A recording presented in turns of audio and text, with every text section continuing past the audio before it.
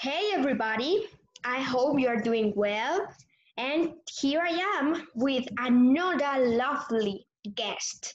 This time it is Carl Jones, directly from the UK. Welcome, Carl. It's a pleasure to have you.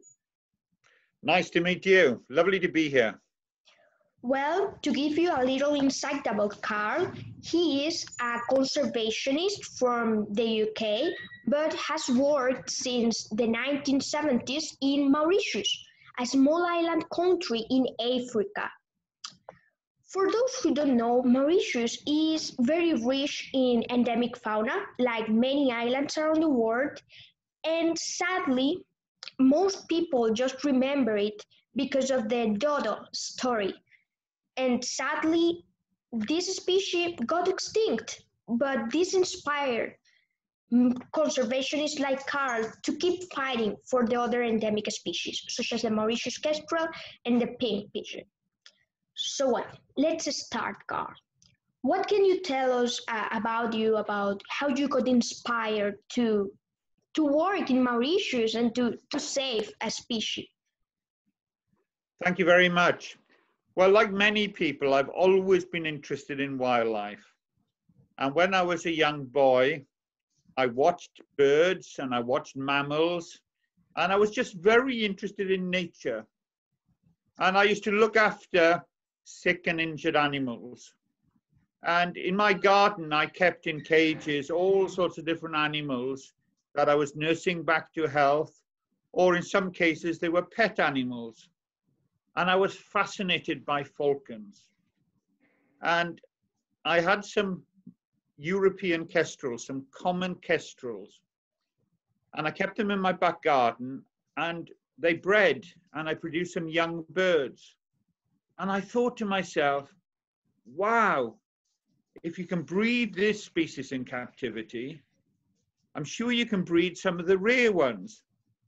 And I'd heard about the Mauritius kestrel, and I heard that it was critically endangered and was likely to become extinct. And I thought to myself, I can save that. And so the long story is that I went to America and I met people involved and so on. But eventually, I actually got offered the job to go to Mauritius to work on the Mauritius kestrel. In those days, there were very few left. And in fact, they were having so many problems with them that the international funding organizations said, we want you to go to Mauritius for 1, perhaps 2 years, and then step back and hand it over to the locals, and they can look after the Mauritius kestrel. But the problem was that there was no skills on Mauritius for doing that. And so essentially, some of the overseas organizations were stepping back, and I think the Mauritius kestrel would have become extinct. But I was very lucky that I was able to get funding and help from a number of organizations, including the Durrell Wildlife Conservation Trust that I work for, the Jersey Stew, and also from the Peregrine Fund in America. And for a number of years, they funded the work on the Mauritius kestrel. And I stayed in Mauritius for 20 years. And 40 years later, I'm still going back to Mauritius once, twice a year to work on the Mauritius kestrel, but also to work on all the other endangered species there. You know, when you work on one species, all you're doing is restoring one small part of the system. And of course, in Mauritius, I started with kestrels, then I moved on to pink pigeons and echo parakeets and Mauritius fodes and a whole host of species. And we've been successful in saving 9 species of vertebrates that without our help are likely to have become extinct. So we've done very well. And there's a lot of other species we've saved as well. And what's really interesting is when you work on endangered species, it can help drive the restoration of their habitats and their ecosystems. So that very briefly is outlining some of the work that I've done. working with some of the rare birds, but we've also been successful in restoring a species called the Rodrigues fruitbat, and also in restoring several reptiles, including the round island boa, the tail-faced skink, the orange-tailed skink, and so on. So a whole host of reptiles, but also rebuilding island ecosystems and helping to save some of the rare plants there. So rebuilding a whole community. And that's what I'm interested in. I'm interested in saving species, but also using those species to drive that bigger agenda of restoring whole systems. Well, And I think we have the ability to save, well, I know we have the ability to save most of the endangered species in this world if we really want to and apply ourselves to it. And, you know, that's one of the reasons I'm giving this interview today, is because I want to encourage other people like yourself to get out there and to help save some of the critically endangered species, because all species are savable, and we shouldn't be pushed down by all this doom and gloom, to think about what we can achieve. exactly. And for most part, sometimes I believe that, for example, you touched two interesting topics there.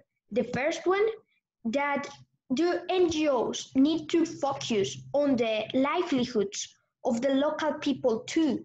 I mean, like, for example, if this country has local conservationists that are trying to do everything possible to protect native species, why don't you like help them being an overseas NGO, and then that way you will have both local and uh, and overseas but conservationists. So yeah, the topic you said about Mauritius is a reality in many other countries in which practically, let's just say it, like, they don't have conservationists, local conservationists in one species. So, you know, like, to train them, to help them, to encourage them to continue. Also, Well, oh, yeah. no, carry on. Oh, okay. Well, the second thing that I'm very interested on is that helping a species, you only restore or help one small part of the ecosystem. But in some cases, like Mauritius, which is an island, you need to restore the entire ecosystem by helping all and a good array of species. Some wonderful, wonderful points there. And, you know, I agree with all the sentiments you're putting forward. And I did say that I went to Mauritius and I was there for 20 years. And then I came back to Britain, but I still go out there. But the reason I was able to come back to Britain was because, although I love Mauritius and I could stay there forever, there were young Mauritians ready to step into my shoes. So I stepped back, let other people take over, and we have in fact developed on Mauritius our own NGO, the Mauritian Foundation, and they are now running conservation programs there and doing a wonderful job. And I've moved back to Wales, and although I go out to Mauritius twice a year and I help and advise and so on, I'm also now involved with a whole host of other species worldwide, advising on endangered species programs. And that's one of my great joys in life, is to actually help nurture young people to look after their own wildlife resources. And of course, that's exactly what we should be doing. But of course, the other thing you mentioned, or the other issue, is, do you actually save individual species, or do you put your money into restoring whole systems?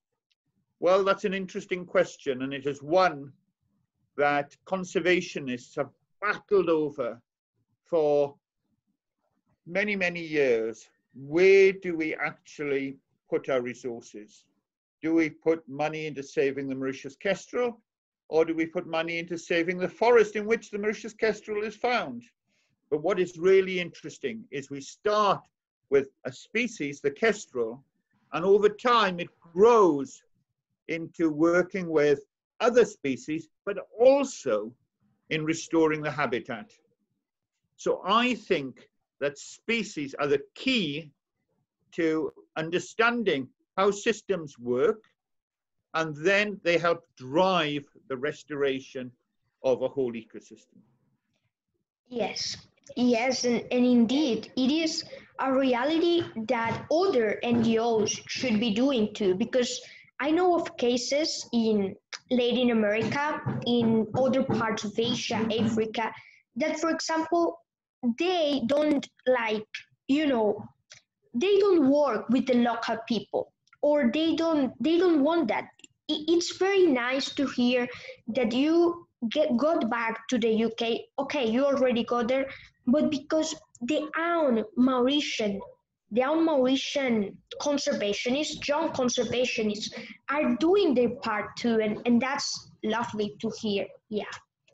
Also, regarding what you said about the restoration, uh, for example, the white seahorse. When I had that interview, the white seahorse are like a species that can determine the health of the ecosystem. Why?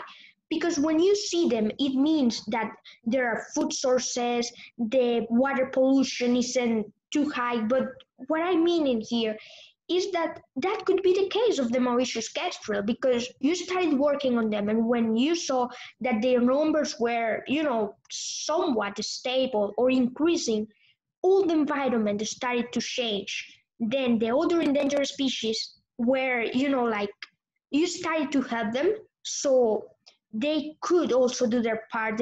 And wow, it's an incredible feat indeed. And in what time? I mean, like 20 in 30 years, right? You have achieved all of this with this array of species. I've been working in Mauritius now for over 40 years. And what's really quite fascinating about it is that the work starts off very slowly. And for the first few years, we had very few successes. And in fact, lots of things went wrong. It was very difficult to get the kestrels to live in captivity and breed in captivity. And then we had to find out about them and put them back in the wild. So it took a long while. But once we'd actually established how to do it, the population started to recover. But what's interesting is that it's taken decades to restore the kestrel, the pigeon, and the parrot. And when I look at other programs worldwide, I see the same pattern, that it can take decades to restore a species, although it need not necessarily be particularly difficult. It just takes time. And I think that one of the problems that we have is that people want to achieve a lot in a hurry. You can achieve a lot, but it just takes time. And I think that if you actually pace yourself, and that if you have a long-term vision, you can achieve a huge amount. So the work on the Mauritius kestrel has resulted in us saving at least 9 species of vertebrates from extinction, restoring several islands, offshore islands around Mauritius, setting up a national park, and also setting up lots of protected areas. So we've achieved a huge amount, but it took a long time to develop the momentum to get that going. And I think that one of the main problems we have in conservation is that people only think about 3 or 5 years.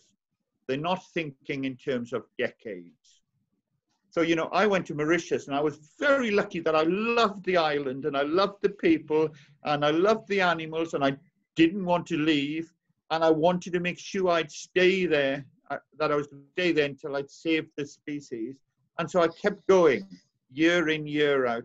And we were successful. And I think you can do that in lots of places. But you're not going to do it in 3 or 5 years. It's going to take you 10, 20, 30, 40 years to restore some of these species, if not longer. So to restore species and ecosystems, you need to plan long term, not a small term, like you said. So then, now that you have, well, for me, you are an inspiration because all what you have achieved, okay, probably for many conservationists or for many people, they are like, I will not spend 40 years of my life doing something.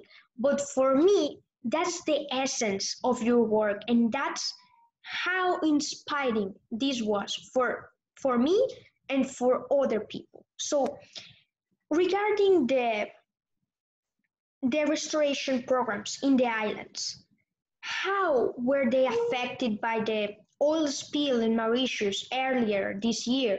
Like, I mean, how does this affected the conservation of the several species you're working on? Probably some of the birds weren't that affected, but the reptiles, the yeah, how are they faring after Well, this? that's a wonderful question, and lots of people have asked me. I have to admit that I wasn't there at the time because I was here in Britain and we were under lockdown, so I couldn't go to Mauritius. But my colleagues got in touch with me and we discussed it. And what was really interesting was that the ship grounded on the reef just next to one of our nature reserves, a nature reserve called Îles Aigrettes. And so the whole island, which is only a small island, about 25 hectares, but we have lots of precious things on it. The whole island was engulfed all the way around with oil. And my colleagues phoned me up and I spoke to them on Zoom and they said, tell me, what are we going to do? And so we took some of the birds off and we put them in a captive breeding center that we run, and we took some of the plants from the nursery. But I said, I think most will be okay if we leave them be and keep an eye on them and make sure that the birds have got plenty of food and water. And that's exactly what happened, is that they've survived very, very well. Yes, there was a terrible mess around the coast of Mauritius, but a lot of that was cleaned up by the locals. I don't know what impact the oil spill has had on the reef or the lagoon, but I suspect that it will bounce back because these systems tend to be quite resilient to oil spills. So yes, it looked awful and it did cause us lots of problems. And yes, we still got problems in that there is oil on the rocks all the way around the island, but most of the species have come through it with no problem at all. So that's good. Although I must admit, we were all very, very stressed at the time. But yes, there isn't a happy ending. Of course there isn't a happy ending, but we didn't lose. As far as I'm aware, we've lost very few birds and reptiles, if any.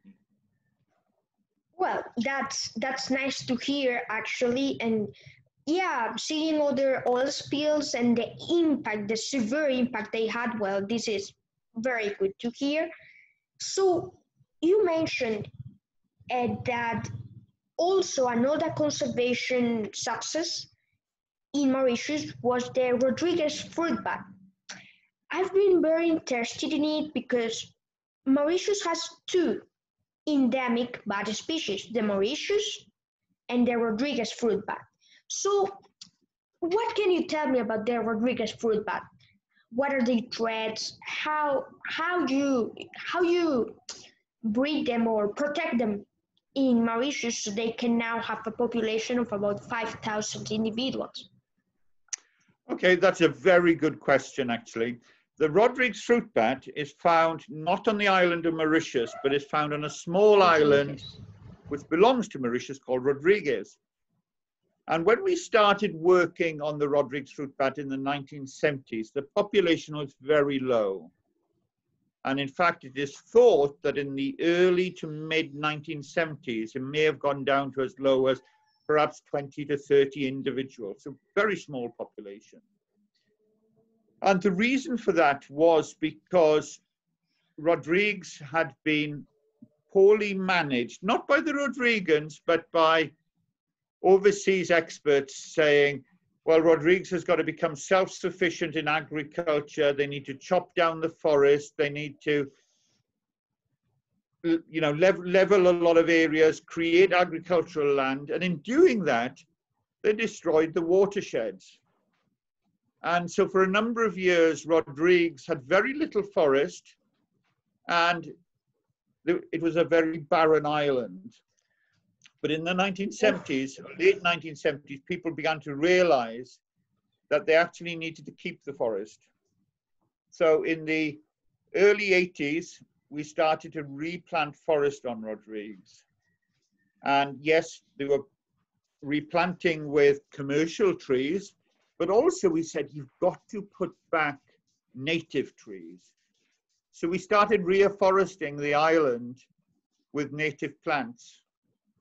And this work was, although I was involved in it, only as an advisor, most of the work was done by young Rodriguans, people your age, who went out and planted trees on the hills and setting up small nature reserves. And the plants grew very well, and slowly the Rodrigues fruit bats started to increase in number. And of course, once they had forest, it was preserving the watershed so that they had more water throughout the year and less erosion.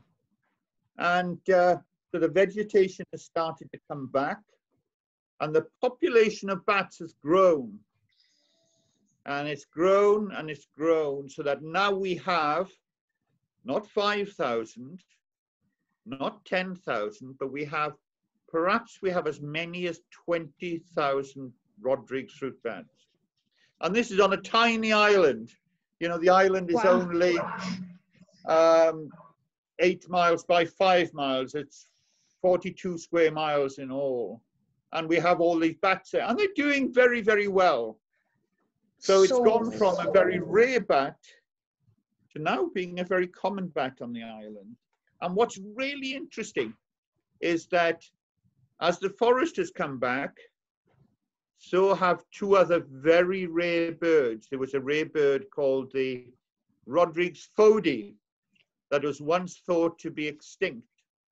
The Rodrigues warbler that was once thought to be extinct.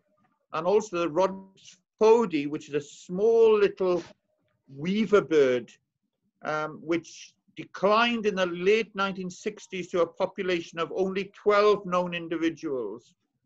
So that's come back, and we now have about 15 to 20,000 of both of those birds on the island.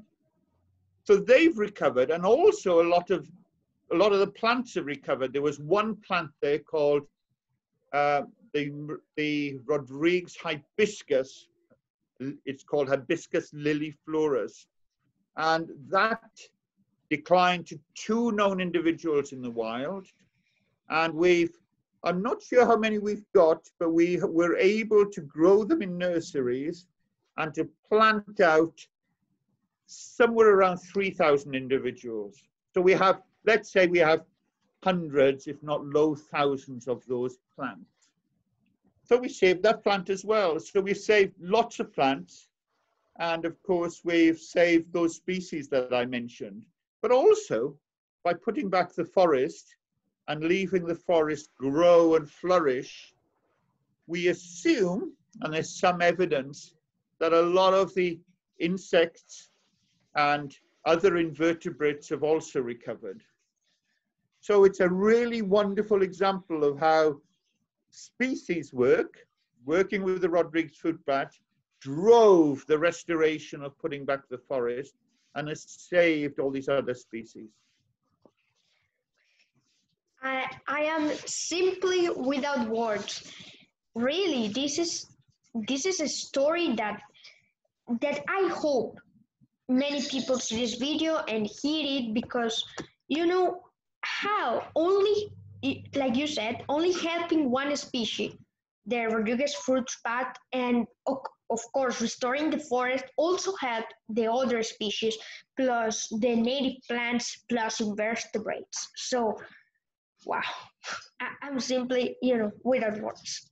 But I've got to tell you that the story in Rodrigues is a story of the restoration by the local people, because yes, I was involved, and international organizations were involved, but it was driven by the young people of Rodrigues, who said, we've got to save our wildlife. The Rodrigues fruit bat belongs to us. And there was one young man who helped with this work, a gentleman called Richard Payendi. And when he started working with us, he was a very young man. And he is now a senior minister running the island. So he's in charge of agriculture and tourism. And of course, he is making sure that they look after the island. And this man started off as, well, he was only in his early 20s when he started working with us as a volunteer. And he brought together lots of young people in Rodrigues, and he drove this work. So you're talking about how I was involved in restoring the Rodrigues fruit bat. We should really be saying it was Richard. Richard Payendi was the one that really drove it. And I was a bit of a catalyst, if you like. I sort of helped direct something. Very, very it was impressive. the locals that did it, not me, it was the locals. So, yeah, I think there's a good story there, and it just shows what we can do. And I think one of the big lessons I've learned in my life is that individuals can make a difference. It isn't organizations that save endangered species. Yes, it's organizations. You might work for those organizations. They might provide the funding, but it is individuals within those organizations that have the drive. They want to make a difference, and they go out and they do it. So all the great things in conservation happen because of individual people. And that's what we should be telling people, is that when we really want to, we can make a difference. Yeah, and that's practically the purpose of this video, to encourage people to do the change if they can. What I mean, like if, for example, in your garden you have several species of animals that benefit from a big tree, a big fruit tree, why will you cut it? Because that's the home of an animal, and that brings biodiversity. And probably for many people, it isn't that they don't care, but probably they don't know if that species, okay, what are the threats and that kind of stuff. But they have to be, to do the change, just to try to do as little as they can and as much as they can too. So, well, going back to the topic of Richard, it's very impressive that a local individual did all of that, like to safeguard his island's wildlife. And regarding what you said about tourism, is tourism a threat to Mauritian wildlife?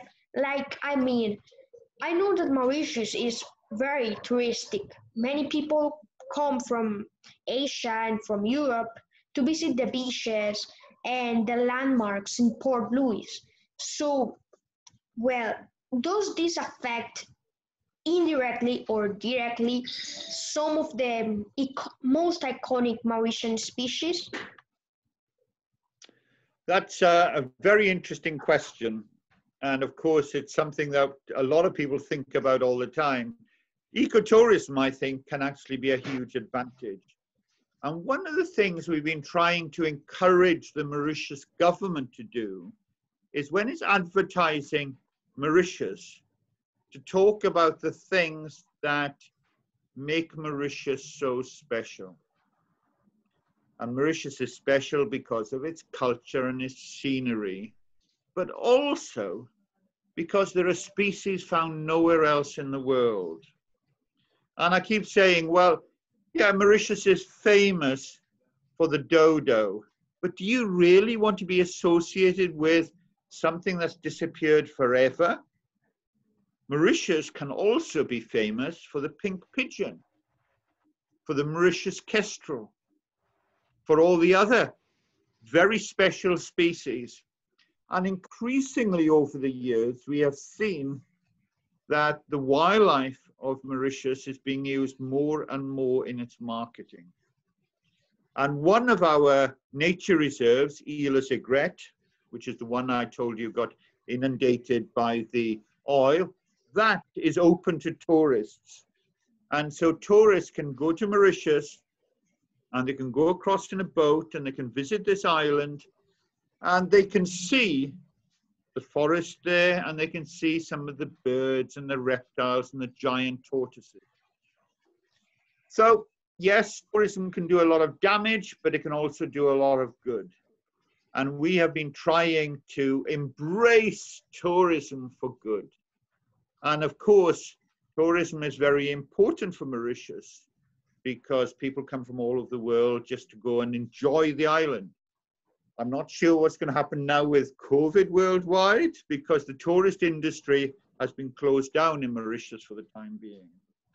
Yeah. But if it does recover, let's hope that we can harness tourism for the good of the island. And, you know, I think we've got to be thinking positive about these things rather than seeing the problems. Think about how we can turn those into something more beneficial to the wildlife. And if the tourists want to see the wildlife, of course, people are going to look after it because it's got value. Exactly, that's what I meant. For example, many people know Mauritius is because of the dodo, and the dodo left this world hundreds of years ago. So Yes. why don't you focus on the really interesting that are still alive and that are conservation success story species? Like, for example, the Mauritius kestrel, the echo parakeet. Okay, I have heard of the echo parakeet before, but I didn't even knew they were native to Mauritius. I thought they were, I don't know, Australian. That there's a species that is very similar. I believe it is the orange-fronted kakariki or something like that. I believe that's where the confusion comes. But regarding the echo parakeet, I really like parrots. You know, they are social, they are interesting, they are a bird genus that has many things to discover and is very interesting. So, as the echo parakeet is a native and the only native parrot species of Mauritius, what can you tell us about it? Like, what are its threats? How does conservation have saved it from extinction? And well, how does it is unique? What a nice question. Mauritius was once famous, well, it's famous for the dodo because it's gone, but it's also lost a lot of parrot species as well. Roughly around the same time that the dodo became extinct, there was a very large, poorly flighted bird called the raven parrot, which was also found on Mauritius, which disappeared. And if you read the early accounts, they talk about lots of multicolored parrots on the island. We're not sure exactly how many species, but perhaps 4 or 5 species of parrots were found on Mauritius. And if you look at the other islands like Rodrigues and Reunion, they also had their own species of parrots. So in all those islands in the Indian Ocean, there were many species of parrots, most of which have gone, disappeared. But on Mauritius, we just have this one species left, the echo parakeet. And you're quite right, it does look like some other species of parakeets. In fact, there's a parakeet in India that looks very much like it, the rose-ringed parakeet.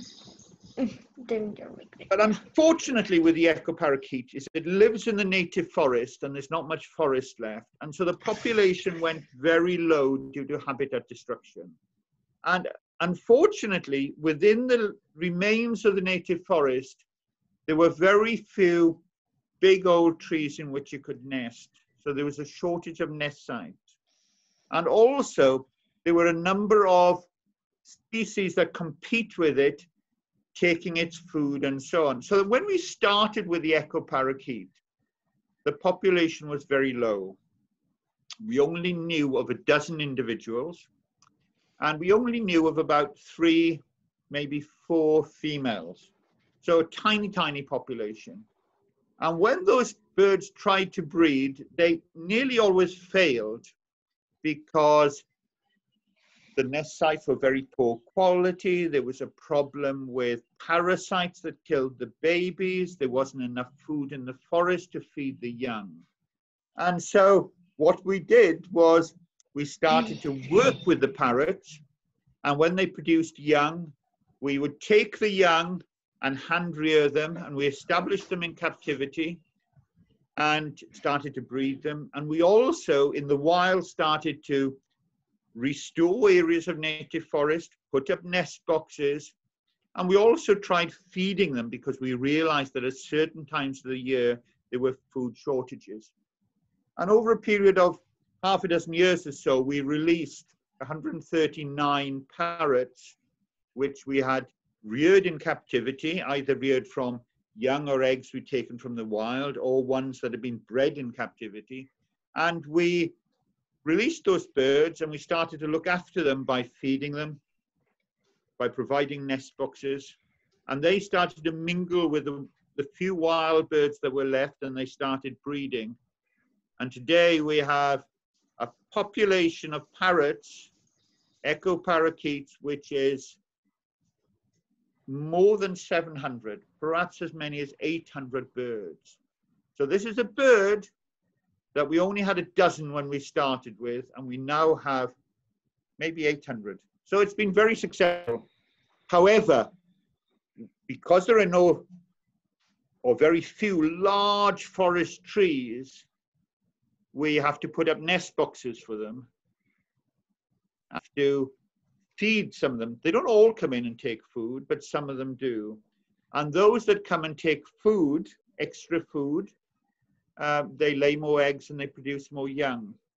So while we're trying to restore the forest and get the habitat back into shape, which of course is going to take a very long while, we are looking after them. And we now have 800 birds flying around in Mauritius. So that's one of our very, very great successes. And if you look above my head on the wall behind me, you can see some pictures of parrots, and those are the parakeets from the Indian Ocean Islands, including the echo parakeet. And there's another one here, which is the reunion parakeet.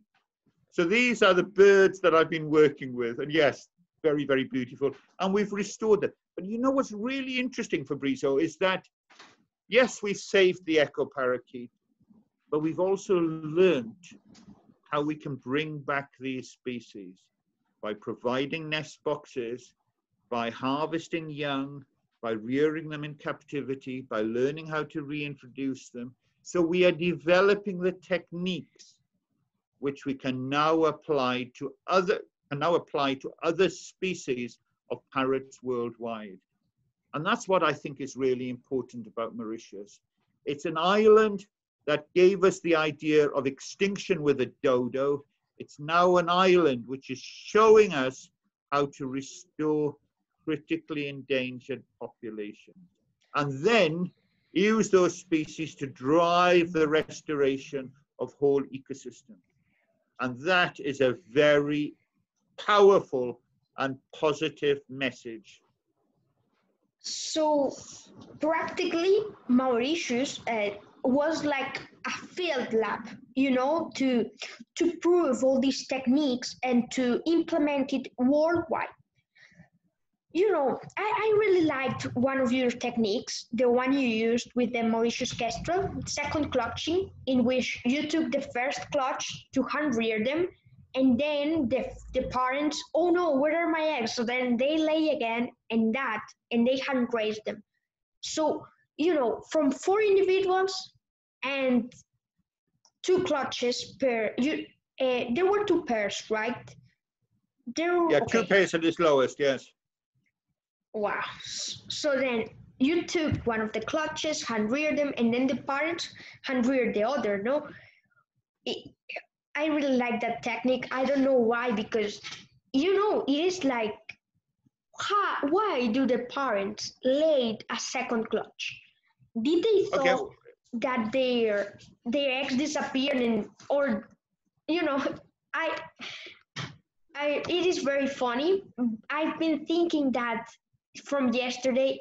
I really like the technique in the conservation matter, but that question came to mind. It's been applied many times before with other species, and California condors, whooping cranes, a lot of species. People take the eggs, and very often they will lay replacements. So double clutching, it doesn't work with all species, but it works with some species. And with the Mauritius kestrel, it works very well. That if you take the eggs very early on in the season, they will lay a second lot. We tried that technique with echo parakeets as well. And it worked okay, but they didn't always relay. So it didn't work quite as well as it did with the Mauritius kestrel. But we also tried it with the pink pigeon. And pink pigeons will lay more eggs. Pink pigeons keep laying. So you can use these techniques on a whole range of species. But I must point out that we did have expert help. We had help from an organization in America called the Peregrine Fund, and they sent over some specialist people to help us hatch the eggs and rear the young. So yes, all these techniques are very beneficial or can be very, very good, but they do need the help of experienced personnel. Yeah, definitely. And well, before we go, you talked about the pink pigeon, and I believe that today that's the animal we have talked about the less. I mean, like the pink pigeon is also very interesting because, if I'm correctly, it is the only pigeon species on the island, apart from rock pigeon, right? That's correct. It's the only native one left. Native. Can we stop the recording a minute? I've got a visitor at the front door. Well, the pink pigeon was once the world's rarest pigeon. And in 1990, we only knew of 9 or 10 individuals left in the wild. And the reason for that was because a lot of the forest had gone, that there were monkeys on the island that were introduced, and they were taking the eggs of the pigeons. And essentially, they were finding it really tough to survive. But fortunately, we had a few individuals in captivity. And these had been collected in the early 1970s by Gerald Durrell, the writer, who has a zoo in Jersey. And so we had captive ones, and we were able to breed from those. They weren't very easy to breed because you put a male and a female together and they wouldn't always like each other. So you had to swap them around to get compatible pairs. But we did learn how to breed them. And over several years, we bred hundreds of birds. And then we started to put them back into the wild. But what we did was when we put them into the wild, we fed them and we made sure that we put them into areas where there weren't monkeys that could take the eggs. And we controlled or removed some of the other pest species, such as cats and mongooses. And the population has grown. So in 1990, we had 9 or 10. And today we have between 350 and 400 birds. So it's doing very well. But it does need looking after, because Mauritius, the forest has been so destroyed, it's going to take a long while for the forest to recover. If it does recover, it's going to take ages to get the forest back into a good shape. So in the meanwhile, we're going to have to look after the echo parakeet and the pink pigeon, feeding them, providing nest boxes for the parrots, controlling some of these introduced species, such as the monkey cat. And then eventually, hopefully, when the forest comes back, we can step back from looking after those species and they can become independent. Definitely a success story because, okay, you still need to look after them, but now you know that their numbers are not that low that in a flicker of the eyes you will lose them, you know. So Well, Very good. The point I want to make is that a lot of people think that we can do conservation by putting animals in zoos and in captivity. And yes, we can do that. And of course, there are zoos worldwide that do wonderful work. But we can also take zoo techniques and apply them to wild populations.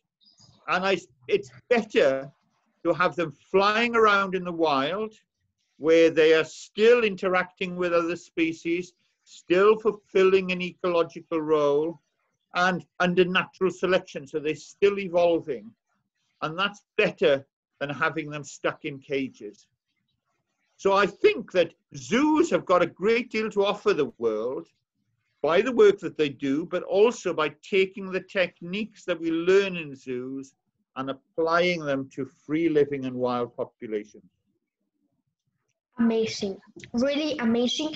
And that's a topic that has been talked before about some species. Okay, probably you can both work it in situ and ex situ, but in some cases, I believe that there is no necessity. How do I explain myself? Like, for example, okay, probably this species is endangered, but we have the techniques, we have the facilities.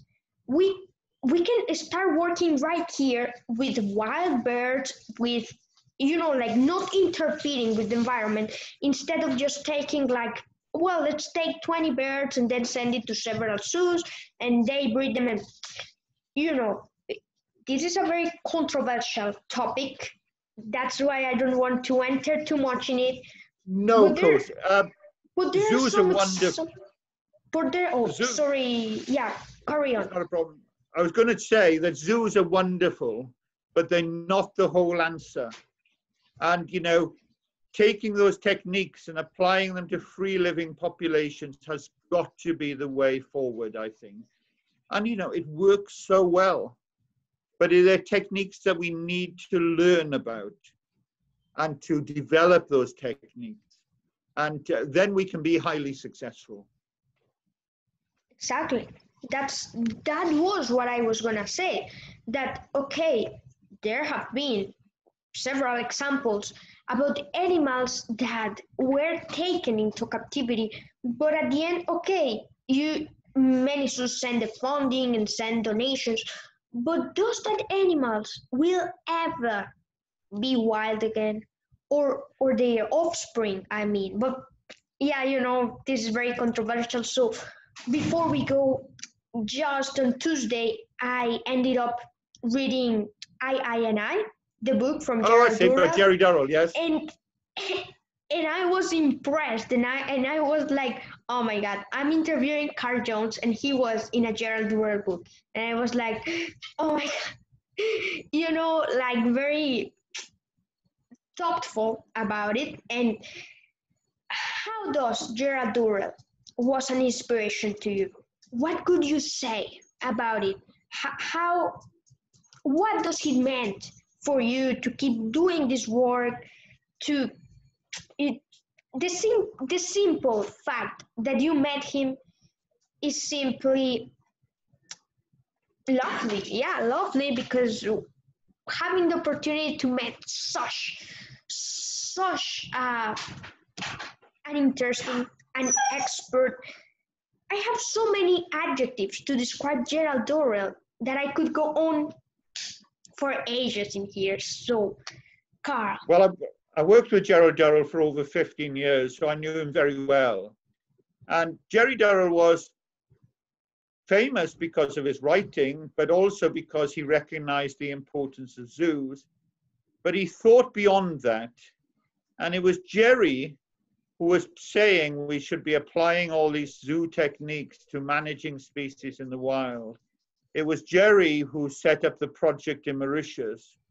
And, he brought species into captivity, but he wanted to make sure they went back out into the wild again, and to work with the local people to develop the conservation that we're doing. So what I am doing is I'm just following in his footsteps. He's been the greatest influence in my life. And all I've been doing is taking his ideas and developing them, taking them a step further. Wow, wow, wow, wow. Simply that. It's so amazing that you have followed his steps and that you are doing this. Because, okay, for example, this is in Mauritius. It's an island, but I believe that this example could also be made in bigger places, in other ecosystems. Just what you need is one, a long-term plan. Second, a huge interest on doing a difference. And third, well, do the work, like see what are the threats, what can you do to have the species, work with the local people, and that's it. Actually, I know conservation isn't easy because they think that conservation is easy, but it's very complex. But actually, I believe that if people help together, many other things could have been achieved and could and are going to be achieved. Because, okay, there are many endangered species, but we can do something. Just we need, that's it, to do it. Not just stay there like, oh no, I'm gonna wait that somebody comes and does something, and then the next day the species is extinct and you can do anything. So, yeah. Yeah, you're right. And always remember, Fabrizio, all species are savable. You just have to go and do it. Well, Carl, before we go, can you tell our viewers an inspirational message about conservation? What does everything has meant to you? And what would you tell them to keep going, to encourage them to, well, to donate to your cause, to the Mauritian Wildlife Foundation, and to help a species? Well, I think that we hear lots of bad news about habitat destruction, about species decline, about pandemics and so on. But there's also a lot of good things happening in the world. We can save species, we can rebuild systems, and we can solve complex problems. But we just have to do it. So I think we need to be a lot more realistic and optimistic. Yes, there's no point in being hugely optimistic if you can't do it. But if you think about what we can do and how we can do it, one small step at a time, we can achieve a great deal. And every single one of us can make a real difference. But we've just got to go and do it. Excellent message, and the cherry on the top of the cake to end this interview. Well, Carl, I would like to say thank you for accepting this opportunity. Thank you for your time. It is a pleasure for me to have you. You are a big inspiration for me and for all the young conservationists. The work you have done to save all of these species is amazing. I hope more people carry on in other countries, in other places, in Mauritius, to keep caring for them. And I wish you the best. Thank you for being here with us. Thank you very much indeed. Well, people, here we are. We are going to end the interview, but before, you can donate to the Mauritian Wildlife Foundation, Carl's foundation. They work with all the species we talked about today, and they are doing an excellent work for conservation. Also, please subscribe and like my videos. I will give you down below the links to the donation page of Mauritian Wildlife Foundations, their website, and if they have their social media. Thank you for being here, and more interviews coming soon. Remember, on November 28th, there will be one coming up. There are several clues around there of what the animal will be, and if you can guess it, well, I will give you a shout out on my next interview. Thank you again. Thank you, Carl, and well, see you Thank you. soon. Bye. Bye.